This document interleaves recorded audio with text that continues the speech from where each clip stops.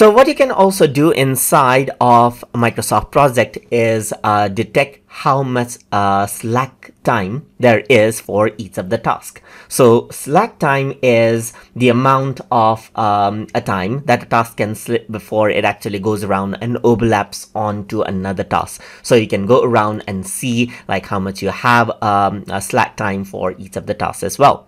So to do that, you can go around over here on to add a column right here and then type in total slack right here just like this. So if you were to go around and click, then you can see the slack time. And another thing that you can do is you can go around onto the Gantt chart format tab, and then you can enable Slack over here and you can see the slack time right here just like this. So it highlights out the slack time right here, and you can see for storyboarding right here the slack time is 42 days right here, while for production you can see it's 1.63 days right here, and for editing it's a whole lot, 78 days right here. So you can view like how much of here and there a particular task can be before it starts affecting out the other tasks right here.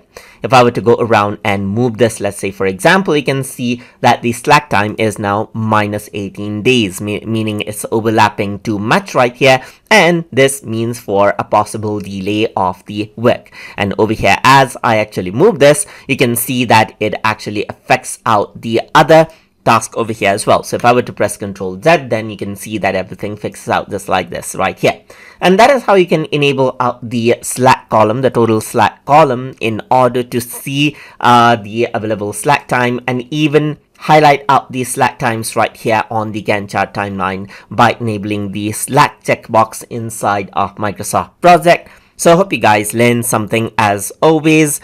And as always, please like, comment, share, and subscribe.